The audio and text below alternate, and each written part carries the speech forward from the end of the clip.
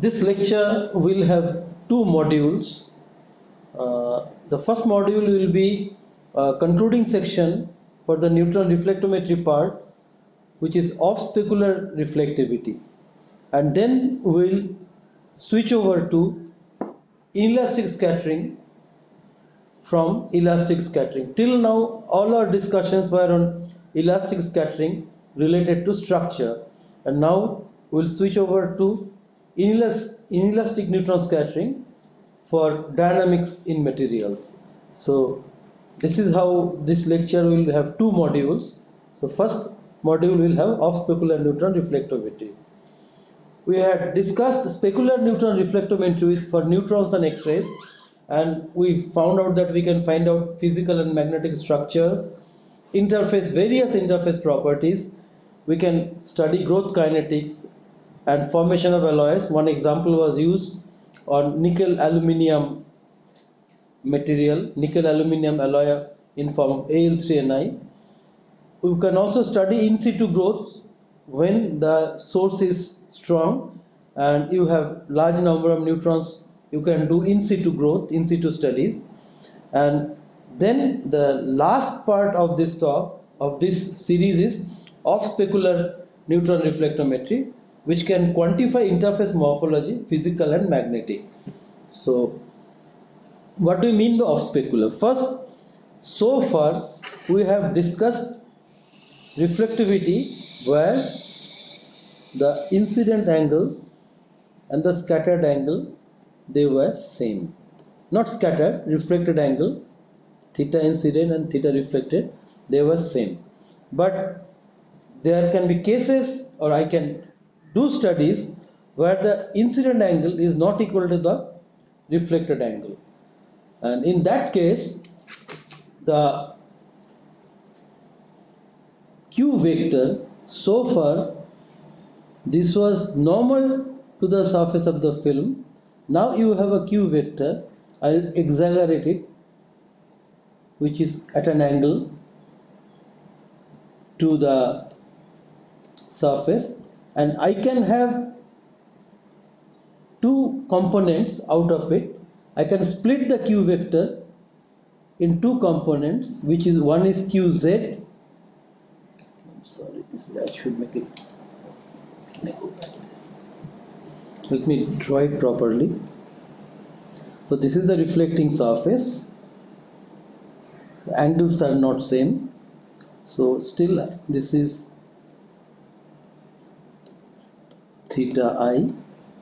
This is theta R, or I may be calling theta F also sometimes. And this is the Q value. Now this Q value can be split into two components. One is QZ, which we are familiar with, but we also have a component which is parallel to the plane. We can call it QX here. If XZ is the reflecting plane. So in this picture you can see I have shown the surface, and I have shown it with respect to a one-dimensional detector, because in the instrument in Dhruva a one-dimensional detector is used. So in that you have few channels, because it cannot be a perfect delta function between instrumental resolution. So this channel, a delta function reflection which follows Snell's law, that means theta I equal to theta F, on the detector will be broadened by instrumental resolution and give the specular peak. But beyond the specular peak we also have diffuse or off-specular reflectivity. To bring home the point, what do you mean by off-specular reflectivity? If you remember, in olden days, a movie projector used to project on a cloth screen. Now that cloth screen, it is not a mirror. For a mirror, if we project the movie on a mirror, you can only see it from certain angles. But when we projected it on a cloth screen, we could see the movie, we are aware from any part of the movie theater, because it was a diffuse scattering screen, a rough screen which used to reflect diffusively.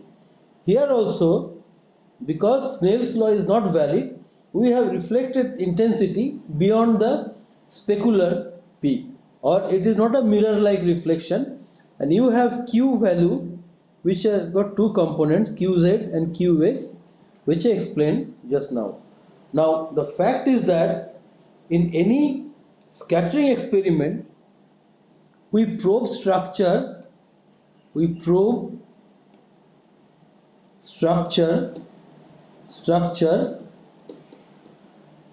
along Q, which was Qz for specular reflectivity. Now that we have a component which is along the surface plane, then it will also be able to probe the surface structure in terms of, I will show you just now, height correlation function on the surface.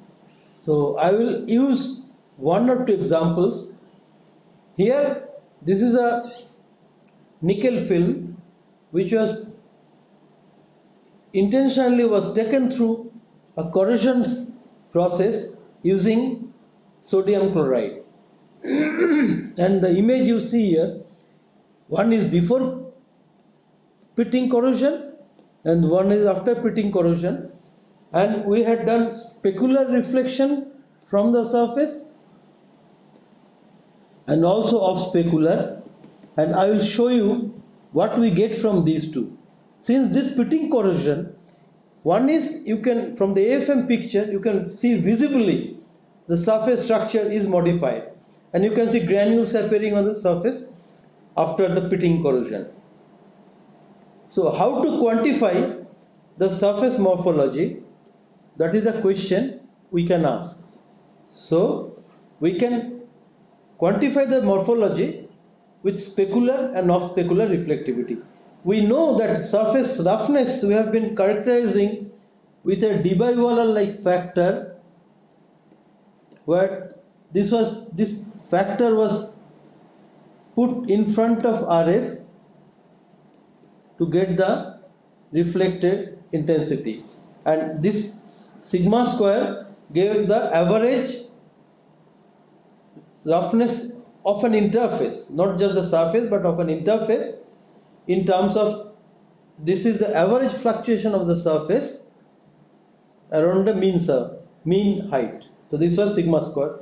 This was done for specular reflectivity. Now let's see how we do the characterization of the corrosion for this nickel surface. So nickel film was around 800 angstrom thick, so approximately 0.1 micron, first passivated and then exposed to 0.05 molar sodium chloride. We know that it causes corrosion.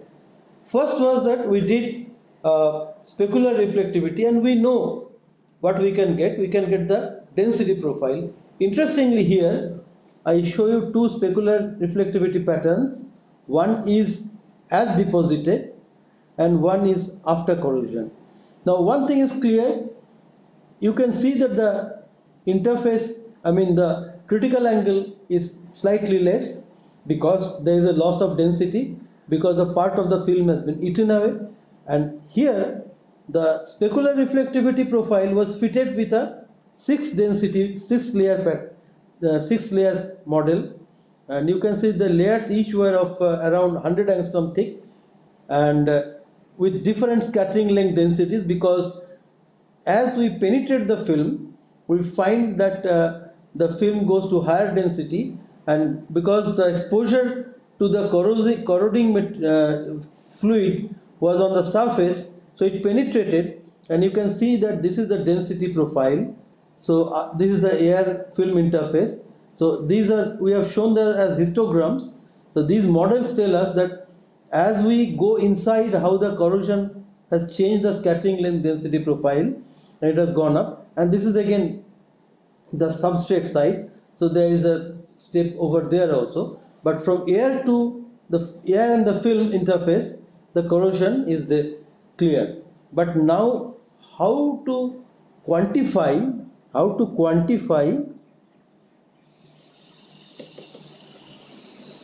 surface morphology.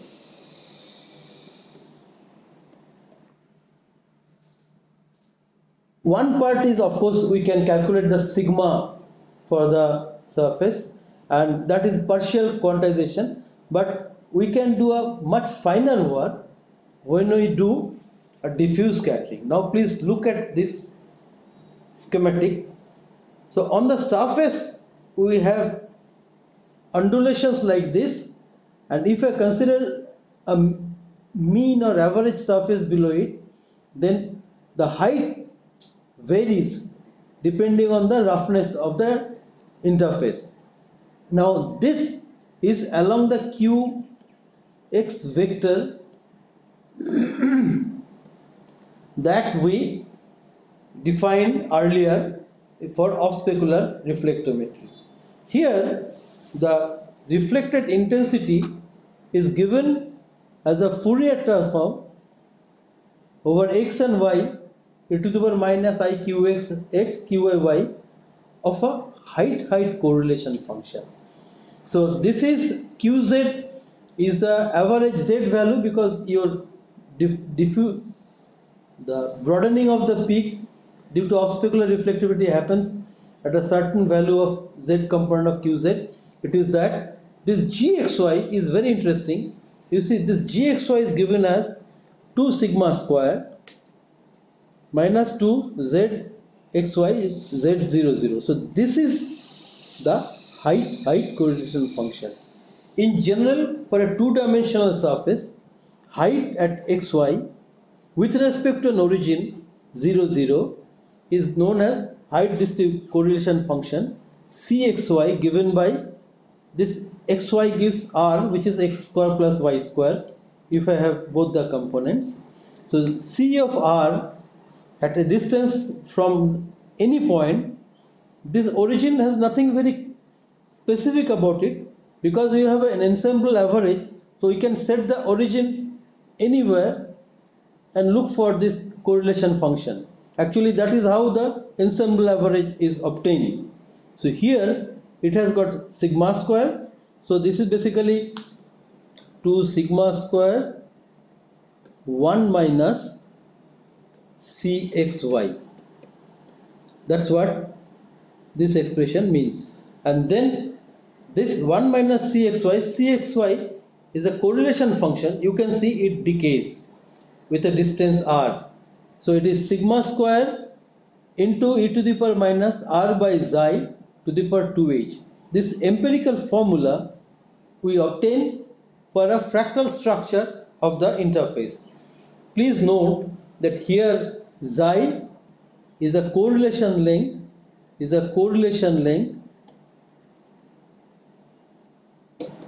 on the surface, and 2h is a parameter where h is known as Hurst parameter,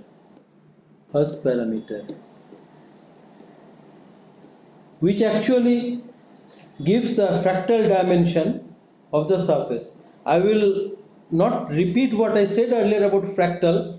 A fractal dimension basically where the surface, if I try to measure the length, it doesn't change linearly if we change the scale of measurement. It follows other power laws, and that is like India's coastline, actually the surface embedded by a tree, and I took one example. So basically, if the surface roughness, I will show you later in actual figures, the surface roughness is characterized by its fractal dimensionality, and it can be quantified there. The fractal dimension 3D equal to 3 minus h. Now it's a two-dimensional substrate. If h equal to 1, then that fractal dimension becomes, it's not 3D, it's d, I'm sorry, d. So it becomes 2. That means it will be a flat two-dimensional surface if h is equal to 1. But often you find h is less than 1. The lesser than 1, if h goes to 0, then basically the embedded fractal surface, though it is supposed to be two-dimensional, it reaches almost a three-dimensional fractal dimensionality. And as h is smaller and smaller, it goes to more and more fractal dimensionality, and as h becomes closer to 1, it is closer to two-dimensionality. So that means a smooth surface will have h equal to 1, and a rough surface is h has a value which is less than 1. With this much of introduction, let me just mention to you that this is what we will be trying to fit to the experimental value using and by fitting a height correlation function in this Fourier transform. So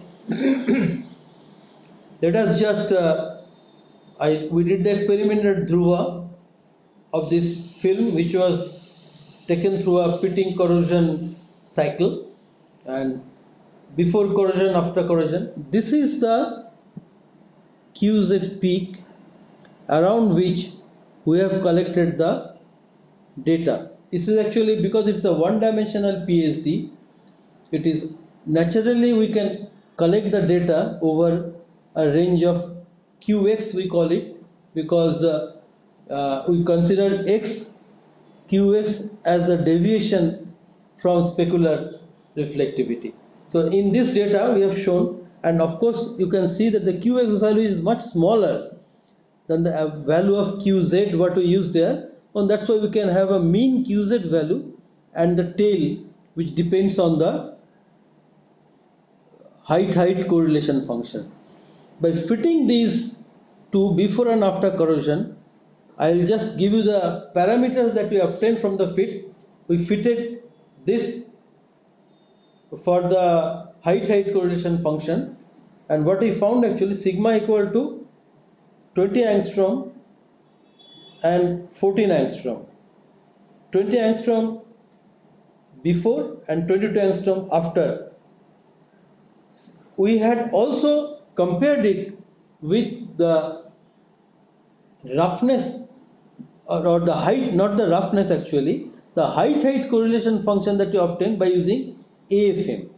This is AFM data. So we also looked at the AFM data from the same film surface, and because it is 2 sigma square into 1 minus Cxy, and which is an exponential function, so as xy goes to infinity, we get a saturation value. It rises and then saturates. Please note this is in log scale.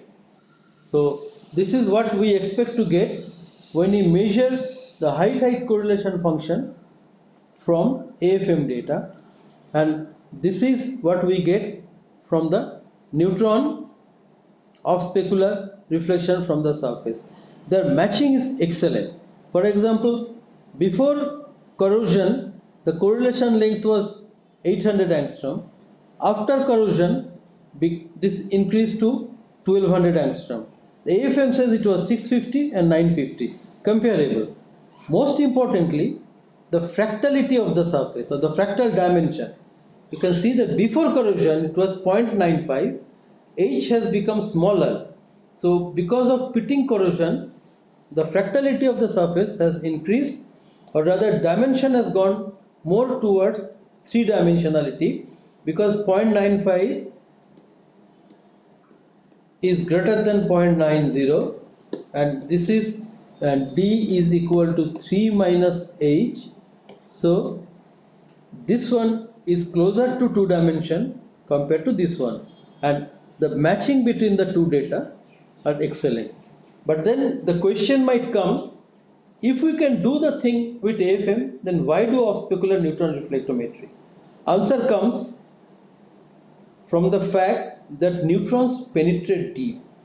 With AFM, we can do the height correlation function determination only on the surface of a film, whereas in neutron reflectometry, we can carry out experiments for hidden interfaces also, which is not possible by AFM. That is what the advantage of this. This study was more of a comparative nature, and the comparisons show that neutron reflectometry data and AFM data had an excellent matching. But now I will relate something which is possible only and only with neutrons, and possibly this is a unique study which I am going to describe to you, which is quite interesting for off-specular neutron reflectometry. So we attempted to measure magnetic roughness of an interface. What do I mean by magnetic roughness? Basically, if we have a magnetic interface, magnetic film with an interface like this, then a certain thickness of the surface, this is a magnetically dead layer.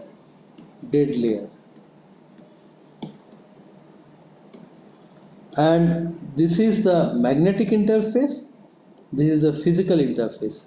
So we attempted to do an experiment where we tried to get the height-height correlation function for the magnetic interface, also obtain the height-height correlation function for the physical interface, and compare these two and the nature of these two interfaces. So here because we have a physical interface and a magnetic interface buried under it, so we have now the scattering amplitude in terms of two height-height correlation functions. Please note, just like earlier I wrote B coherent plus minus B magnetic when we describe the potential for a specular neutron reflectometry. Here you please see the scattering amplitude is equal to a part which is due to structural interface, and we have a part which depends on the magnetic scattering length, otherwise it depends on the nuclear scattering length or the physical scattering length. We have a magnetic height-height correlation function, and this is a structural height-height correlation function. Square of this gives me d sigma by d omega, where now squaring of this this gives me s of structure, that means height-height correlation function. Here it will be z s of xy and z s of x prime y prime. The two heights I will be correlating using a height-height correlation function, and a part which is magnetic, that means this is a zm xy, zm x prime y prime. So it will be zm xy, zm x prime y prime. So this will give height. So this is in terms of height, this is in terms of height correlation function, because you will have, when you square this, you will have terms like zsxy minus zs x prime y prime and zm xy, zm x prime y prime, and an interference term which gives me bn bm and the height correlation function between these two interfaces is a so it will be zm xy minus zs x prime y prime. So how the height of the magnetic interface over here is correlated to the height of the physical interface at x prime y prime. So that means we have three terms, ss, sm and zm minus zm xy minus zs x prime y prime, ss, sm. S surface, structure and magnetic pre-multiplied by bn and bm. It is quite straightforward from here to here. So I can, if there is no correlation between these two surfaces, that means the magnetic surface and the physical surface, there is no correlation, the correlation is 0, then this term will go to 0 if we assume that. So then you will get the height correlation function of the structural surface and the magnetic surface or interface. So now let's see what we obtained. So this was done because you can see the magnetic part can be added or subtracted depending on the polarization of the neutron beam, whether it is parallel or anti-parallel to the magnetization of the film. So what we did was PDNR, means polarized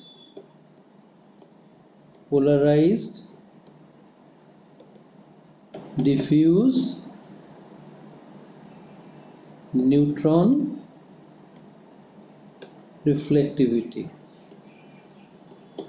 So in this case we have gone one step ahead, and not only we are doing off-specular reflection, we are doing off-specular reflection in the polarized mode. That means my probing beam is up polarized and down polarized, and this nickel film I had earlier also shown you, it was fitted with specular reflectivity data, and we had a low density layer, high density layer and a substrate. And what we are looking at actually, the interface here.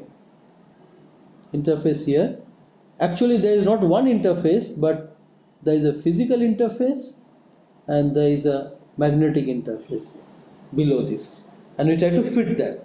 Now this is the data log scale, so that in log scale you can clearly see there is a distinct difference between the R plus and R minus data, indicating that there is indeed off-specular reflection. From this expression you can see that all these three terms are present and there is a difference. Otherwise, if this was not there, then only for both of them I will have SS and SMM, and then they will be identical. Since they are not identical, that indicates that there is a difference, and now we obtained the parameters of the interface, as I said, A, B and C, from the fits to the PDNR data. So I will talk about the A interface. Please look at the interface which is of interest to us. Now here, first what we fitted at the sigma value, because we had height correlation function, and if you remember it is 2 sigma square into 1 minus C S xy for 1 and 2 sigma, so I will call it sigma h square to sigma m square 1 minus Cm xy. There are 2 correlation functions that I fitted. Now structural roughness was larger than magnetic roughness, the average roughness. The correlation length for this interface, for the two surfaces, this and this, structural and magnetic, the magnetic interface has a longer correlation length. And the Hurst parameter, this is most interesting. For the structural surface, the Hurst parameter is much smaller compared to the Hurst parameter for the magnetic interface. That means the magnetic interface is much more smooth and closer to 2 dimension than the structural roughness. It is much correlated over a much longer distance compared to the physical interface, and the average roughness is also much smaller compared to the magnetic. The magnetic interface has much smaller roughness compared to the physical interface. So this actually justifies, because we know that height correlation for a magnetic interface should be dependent on the magnetic dipole interaction, and this is supposed to be long range, and the magnetic interface is supposed to be much smoother because of long range interaction and weak interaction between the two height parts, unlike the air and the film interface. So what we did actually, from this we use a midterm displacement formula, midterm displacement formula, not formula, displacement,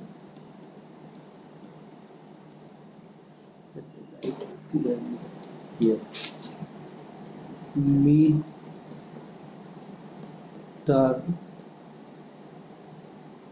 displacement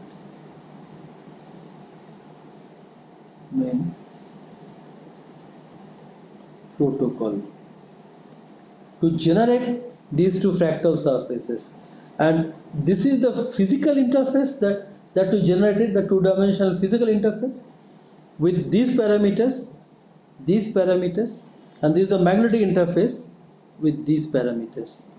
You can visibly see the distinction between the two interfaces, which is physical, one which is hidden behind it, which is magnetic. And so we can do polarized diffuse neutron reflectometry to obtain the difference between a magnetic interface and a physical interface. Possibly this is a unique result which has not been done in many other places.